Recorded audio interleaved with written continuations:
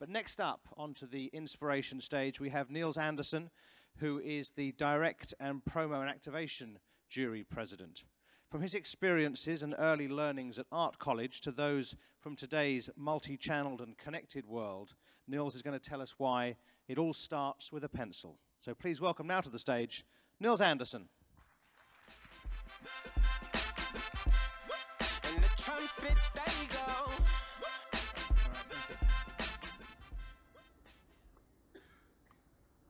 Good morning. My name's Nils, and I love pencils. Now, I've had some criticism for this image, and I wanted to start with this and dispel some of those criticisms. No, I'm not gay, and I'm not kissing a pencil for any particular reason other than I believe they are really fundamentally important to what we do. And I hope it didn't come across as pretentious either. I was simply trying to make a point. And that point is that the simplest start point and the right thinking and the right processes can lead to great execution. So really the purest start point is vital to everything we do, particularly today in this multi-channeled world that we live in. And when I say the right start point, it doesn't start, and it must not start on a computer screen. That is a wonderful place for reference. The whole world there's so much you can now find through that box that sits on your desk. But do not start there. You have to start somewhere else. You have to start at a pure, simple place. A little like Matt was just talking about being curious and almost naive in its simplicity. You start somewhere else, and then you garner all of those other things that you've learned in life, seen in life, that have affected you, and then you pour them into starting something. It could be a simple line. Well, I like the pencil I have in my pocket. It could be a dot. It could be multicolor. One of the things I learned at art college, I thought I could draw, and I went to art college thinking I can draw. But actually I found out that I really was just there to start to learn how to draw. I found out that you, rather like an artist, having a palette on one hand and a brush in the other, you hold 7 pencils, color pencils in one hand, and you choose a color in the other hand, and you continually switch those colors. So the versatility of that pencil to make a mark, a unique mark, not one that comes from someone else's mark that you put down, a unique mark, is a wonderful thing. And it is very relevant today. This was about a year ago. I went to Facebook and I spent a week there. And what I thought was fascinating was that they are struggling with the same things we're all struggling with. And there's an interesting wall there. And I sort of got there, and the first thing I saw was chaos. This kind of wall of chaos of sketches and people's signatures. But in fact, what they were really trying to work out was how to do things that connect with people. There is so much out there now. There's so much clutter. It's an incredibly cluttered world. How do you make sure things connect? So ultimately, they are really trying to do things with quality. Imagine the days of where we are just talking from an advertiser to the general public. People are therefore receiving and hopefully reacting. Those days are over. We're now at a point where people are central to things. They only pass them on if they're interesting. They only use them if they like it. And the whole debate at Facebook was about people are going to have to advertise on that site. They're going to have to pay money to advertise on that site. How is it truly going to be effective? So it's a wonderful time to be in the business, because we genuinely have to make things that connect. Original things. Not things that we find from someone else that's out there, but original things. Combine that, I've worked in China for 10 years now, and I just want to talk a little bit about some of the issues of working here. There are Asia issues to being original, and I think there's an amazing breadth of talent in this part of the world, don't get me wrong, but there's also a used to being a receiver culture here in the business that we do. And we have to, the center of gravity of marketing is moving from the classic old centers, it's moving this way. We have to get used to being originators, to truly finding a spark and a place that comes not from someone else's mark, but your own mark. We have to finish things with quality, not half finish them, not finish them, oh, it doesn't matter, it's okay to kind of finish it, but not at that level, because that's way too expensive. But no, you finish it at the right level. It's not always about expense, but it often is, because great people cost money. But that's okay, because ultimately the return on that investment is far greater than short-term thinking. Global brands are going to come from this part of the world. If you look at what's happening in China right now, it's not only America now. If America sneezes, the world catches a cold. Now, just as has happened in the last couple of weeks, bad figures come out of China. It affects the global stock markets everywhere. So there's dual pressure. Global brands need to, Chinese brands need to make sure that they're connecting with the Chinese consumer and ultimately grow beyond the country. Therefore, a domestic demand-driven economy can actually keep growing. So be original. That's what we all must do in this part of the world. So some of the basics of how to do that, okay? Have an idea. I'm not going to talk about insight here today. I'm assuming you all know what that is. It is inherent that it must be in everything we do. You have an insight.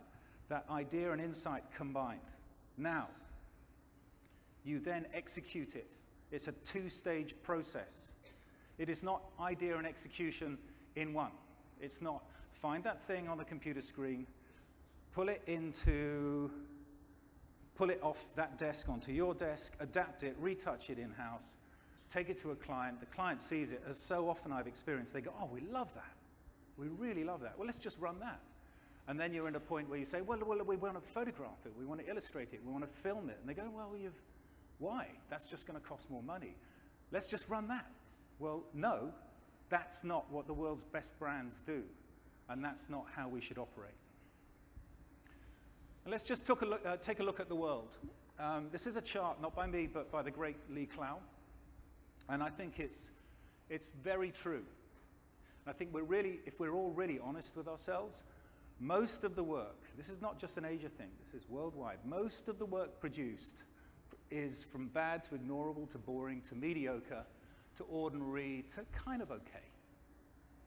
Much of the work that we're making out of the people in this room is probably in this area, okay? 90%, 10% is where it should be. And it's damn hard to get there. If it was easy, we wouldn't all be striving for it. But in that space, to be breakthrough, change the category, to be different, contain a human truth, to be charming, likable, funny, all of those connecting parts are all in this area here. And it has to be brilliantly executed at the same time. Hard to get in there, but vital for powerful brands to be there. So I just want to show you an example of what I think is really a perfect example of idea execution over such a kind of a period of time that a brand has really become at one with its marketing. And it's Apple. And they make incredible products. But can you imagine Apple without its marketing? I wonder what it would be like. Some of you might think, well, it'll just be still great, right? We'd still buy the product. But I wonder if you can really pick them apart. They're almost like a double helix. And then they sit as one, perfectly in tune with one another. Chopping and changing and checking, social, digital, mainstream. It's a wonderful continual flow of conversation. So the best brands live in that 10%, and this is an amazing example of how to do it. Over a legacy of many years, decades, from the start, a partnership between an agency and great product makers. And product having that pure simplicity of the pencil making the mark, original product. You don't feel Apple's a version of someone else's product. They are truly disruptors. So I want to show you a very current piece. It's winning awards around the world right now. A wonderful, in-the-moment piece, just showing how Apple are so current, yet also traditional in their craft skills, but so current also in how they communicate. Idea, turning the cities of the world into a gallery. Now, I live in Shanghai, and I saw this work on a great media buy, one long street in Shanghai, and on a grey day, a somewhat polluted day, and it transformed that street. A truly wonderful experience and a way of integrating advertising and marketing into kind of daily life and a city environment. So idea, turn the cities of the world into a gallery. Now, you could have kind of done that nicely. Could have done that on a small scale, one city. But instead, they went, let's just really go for this. If we're going to do it, we do it properly. We use real photos from real users, but we actually adapt the choices of those photos dependent on the city. So the craft level, at every single level, a choice is made. The craft level is impeccable. Here's the case. These Apple billboards just changed. They're no longer ads. Well, not traditional ads. They're photos, all taken with the iPhone 6.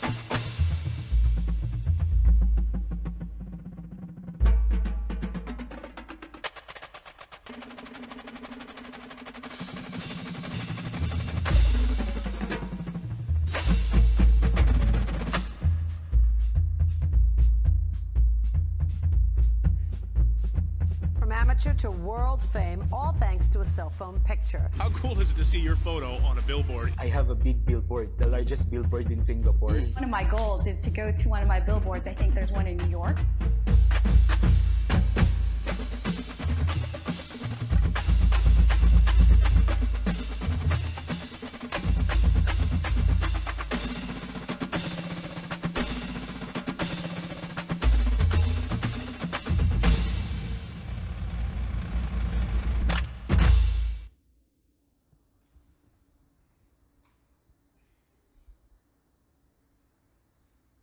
Okay, now I've lived in China for roughly 10 years now, and I just really want to expose you to some of the cases that have all started with this, either literally or in my head, that I've worked on over the last 10 years.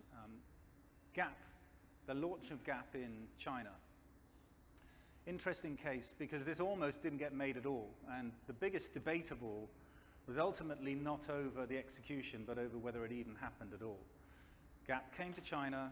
The CEO of Gap said, why on earth would we do a China launch campaign? Just use the global word. And to her credit, the Asia marketing director, she said, no, you have one moment in time with this brand. You have this chance and it's gone, all right? And you use this moment. And that moment, it was literally based on this, that the awareness of the brand Gap in China was 10% name awareness, right? No one had Gap stuff unless it had been bought off a copy stall somewhere. So people knew virtually nothing about the brand.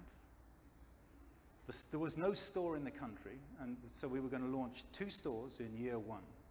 No store in the country. So our advice to Gap in the US was this, all right?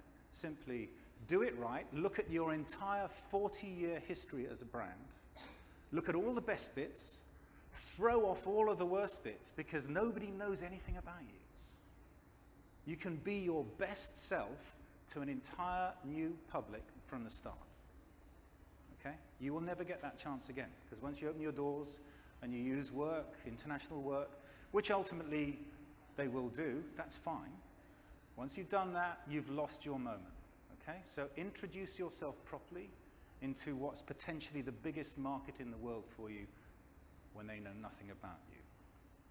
In the end, the marketing director won the argument, and we ended up making a China launch campaign.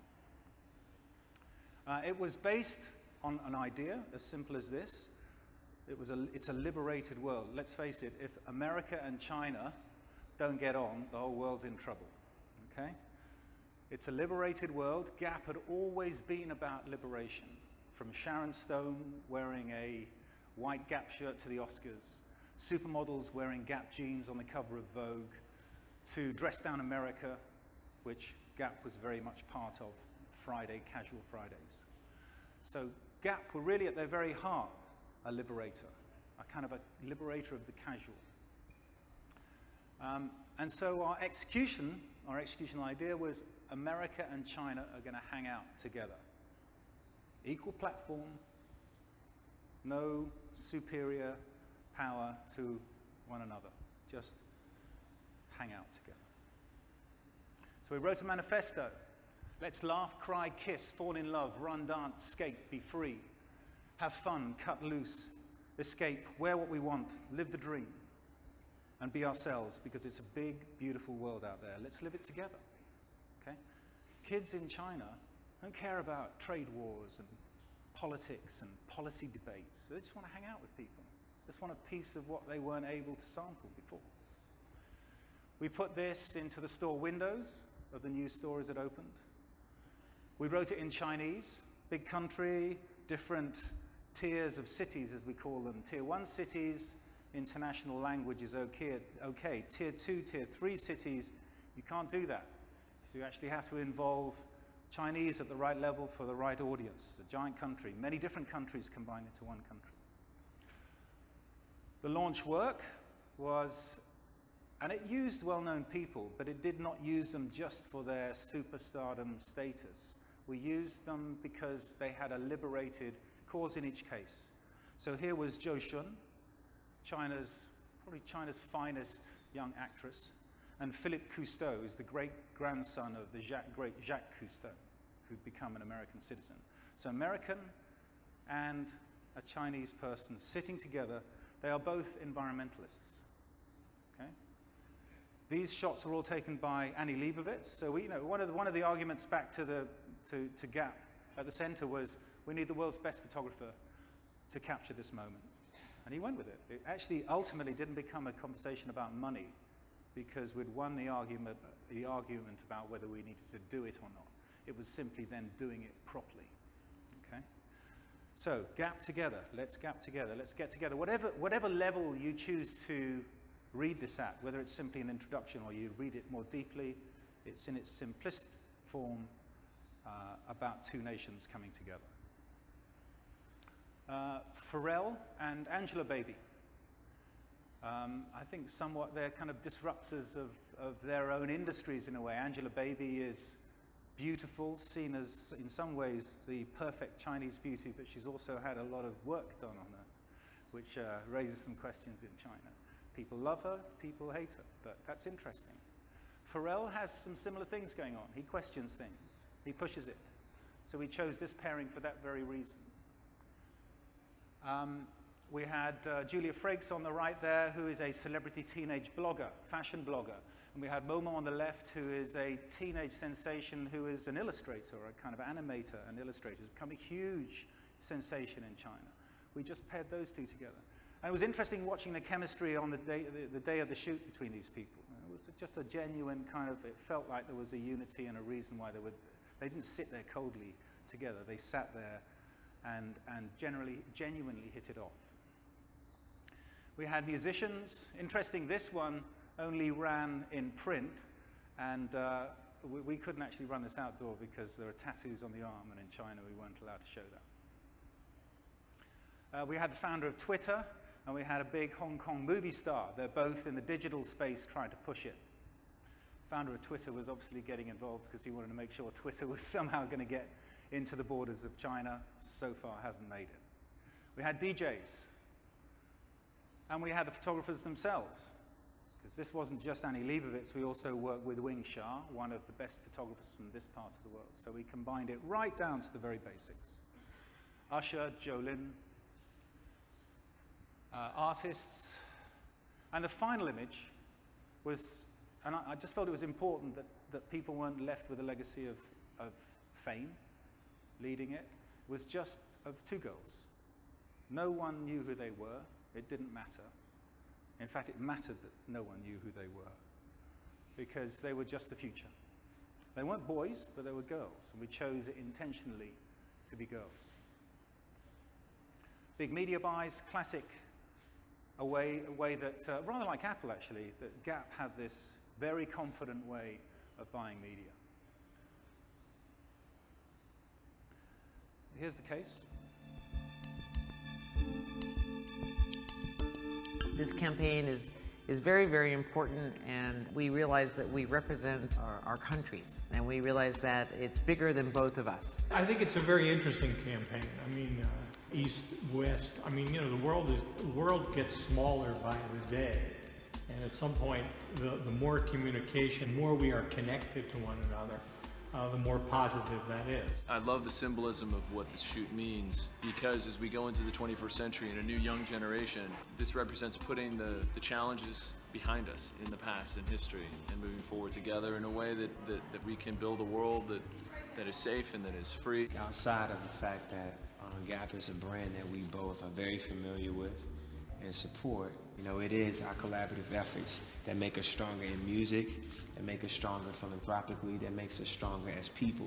So when we do fill in those gaps in life, magic happens. The idea in this campaign was to simplify the look, you know, very, very much, and just, you know, see two people together from two different cultures. We realized the very first day we photographed, when we were bringing American culture together with Chinese culture, it was very, very powerful. Everyone understood that it was something bigger than just photographing clothes. On the other hand, I think what's always been extraordinary about Gap and the clothes is that it's very democratic. Gap clothes, it's you know, everyone can wear it. 好睇到即 Gap 係一個美國嘅文化好重嘅，咁將呢個 Gap 搬去中國大陸，即係證明個文化本身大家可以溝通嘅。咁 Gap 可能會影響咗國內好多唔同嘅人對衣服嘅睇法，因為 Gap 唔係一個好名貴或者好咩，佢好 casual， 中學生着、小學生着、返工嘅着，即係呢個就係生活。即係從呢個生活裏邊，我就慢慢覺得就係今日我哋兩個都我講廣東話，佢講英文，但係我諗好快咧就佢講國語，我講英文。我覺得Gap 它當然，我覺得讓很多可能看似有不同的東西，其實創造出來那種藝術是還蠻特別的，所以希望這一次的廣告出來可以讓大家看到很特別的衝突性，但是有一種和諧。Getting a chance to work with Annie is one of the great experiences, great honors of my life. 跟他在一块工作，我觉得非常就是自然，特别随便，就是觉得就是把自己的东西发挥出来。曾经想过，我说如果能和他一起工作，应该是一个很兴奋的事情。对，没想到就 Gap 就那个促成了这件事情。When I was a child going to school, I couldn't afford clothes to go to school, and when the Gap came along, they created clothes that became hip and cool, and everyone could wear them, and they didn't cost that much money, and it was powerful. The look of what is fashionable doesn't have to be expensive. So I've always admired the Gap, you know, for that. But that being said, you know, it was a brilliant idea from Gap China to pull these two worlds together. 我觉得 Gap 选到这些人，然后把这个事情做了，就证明我觉得 Gap 挺牛逼，跟別人不一樣的。Gap 能夠喺未來嘅發展喺大陸裏邊咧，亦都係將世界嘅文化走埋一齊，亦都係我哋覺得時代嘅轉變，呢個係轉變嘅一刻。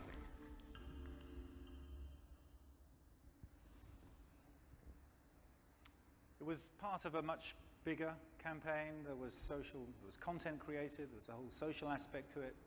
The Gap history was told. There were concerts between Usher and Jolin. So it was quite a scale to the whole thing. Ultimately, it won Brand of the Year in Asia, which was a lovely thing to get, not why we do all of these things. Interesting point at the end, is it got Gap to look at themselves long and hard. And in fact, the marketing director who fought so hard for the campaign is now the worldwide marketing director of Gap. So they pulled her into the center to effect change on the entire brand. Alienware, up next. They came to us a few years ago now with an interesting challenge. Alienware, niche, kind of cult following from gamers. They make truly, you know, unless you want to build, I don't know who's a gamer in the room now, unless you build your own kit, this is as good as it's going to get. Gaming gear, all right, as a computer goes. Alienware, though, had an issue. They were so cult that, in fact, they kind of couldn't grow beyond that cult status. Miami-based company. They were owned by Dell at the time. Dell didn't quite know what to do with them. So they came to us. They needed to infiltrate the China market particularly, but actually they came to us for a global relaunch, which is what we did. We came up with an idea which was about ruling the universe, as aliens no doubt will when they finally do turn up. And there was a kind of a biomechanical aspect or spin we put on this whole thing, that if you buy an Alienware product, you buy the technology, yet you are skin and bone. You combine with that, and you become almost biomechanical. You become almost superhuman, all-powerful. Some sketches here. So back to the pencil. We started with sketches, even though this was about gaming and online and computers. And we really just tried to work around. In fact, there seemed to be an obvious place to start ultimately, which was the head. The head just felt like a gift that we had to do something with, the gift, the logo. So the more we got into it, we thought, well, actually, if the spin is biomechanical rather than just an outline of a logo, how do we truly then create a family of biomechanical beings that you can kind of join? Now, and this again comes down to execution. Rather than being CGI, which could have been a way to do it, or it could have just been illustrated, another way to do it, or we could have just pinched stuff off one side, combined it with something else, and kind of finished it up, which is the way often most people have done this. Instead, we went to a great photographer in Paris called Dmitry Danilov, who's probably the world's best surrealist photographer. And he said, right, we're going to create the kind of stage 1, stage 2, stage 3 of this. So we created a set of models, created 6 models, all right? And then we sampled into those models biological aspects, backs of beetles, sheep stomachs, all sorts of biological things into the kind of hard metallic structures of the models themselves. Sheep stomach was the middle. On the right there, on the bottom left, is actually the back of a beetle. And we sampled and mixed all these things together. We then came up with that family. That family then imposingly stared down on you and talked to you. Greetings, weaklings, we don't come in peace. On earth we can hear you scream. And so on. So there was a confrontation. But this was mainly a digital launch in 35 languages across the world. Here's the case.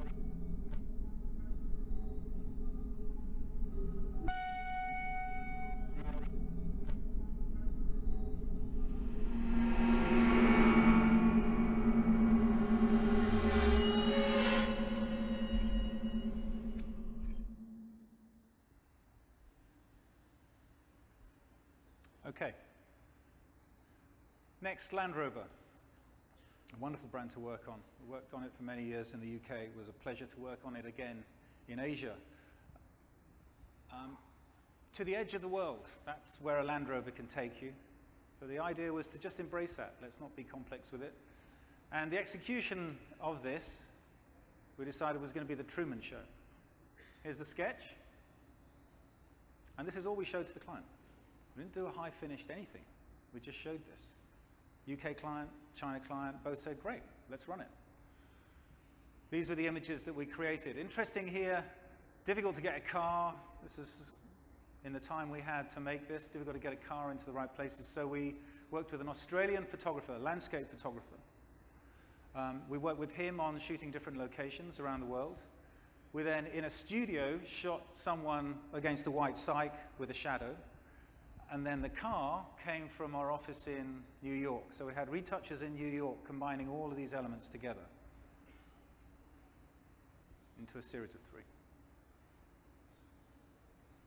And this went onto dealership walls, went into outdoor in the streets of London. Argos, launch in China against the backdrop of other online delivery companies. So Argos is a British online delivery company, all right? How do they get into the China market with any kind of presence or originality?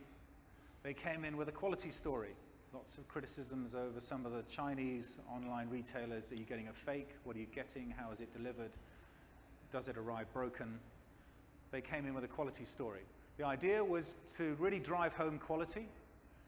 And executionally, we just did it around specific facts and made out of the boxes themselves. Here are the sketches, some of the early sketches we did. Again, we worked on drawing it, not on finding it from somewhere else. In fact, it sat in front of us. It was the box itself. We looked at the box, and the box itself was the start of the whole thing. Then it actually started to get built. We worked actually with some model makers in Singapore who literally made all of these models and hand painted them out of the box materials themselves. And here are the final stories. This was about speedy deliveries, happy speedy deliveries. Everything literally made out of the product. This was about authentic products, so inspection of every single one to make sure that it was really authentic, not a fake.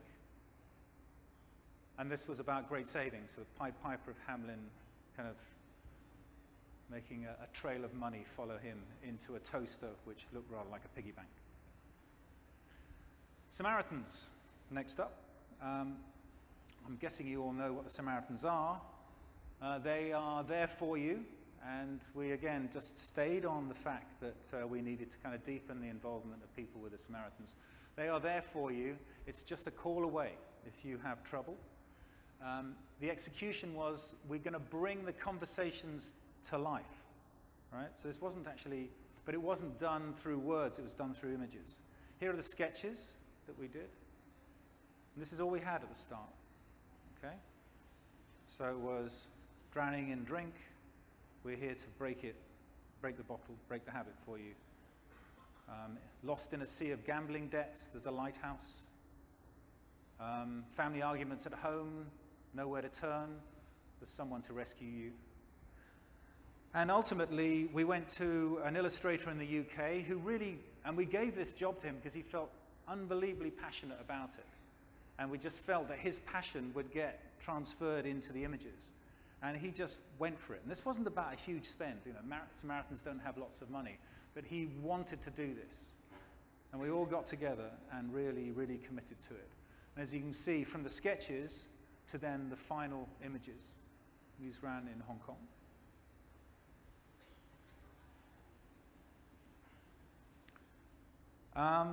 Little Bamboo is a air cleaner company. They wanted to stand for something, or air purifier company in China. They wanted to stand for something more than just being another air purifier within that market. Idea, working for cleaner air. Execution was to spotlight the illegal polluters. This was the sketch. And Breathe Again was the result. Here's the case.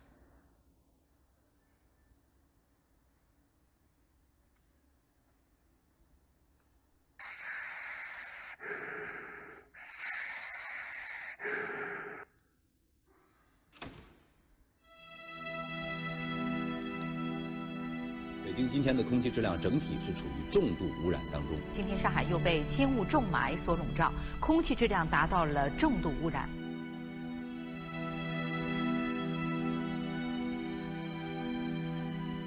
Xiaozhu wanted to stand out in a market that was almost as congested as the air. A market where 500,000 people, mostly children, have died due to air pollution-related illnesses. Factories are responsible for up to 65% of this pollution. So we decided to put a spotlight on air pollution's biggest culprits by using the actual pollution from the factories as a medium. We projection mapped pictures of children choking on pollution with our message on the toxic smoke spewing from the factory's smokestacks. People took notice, and the word spread. The video of the projection was filmed and released online.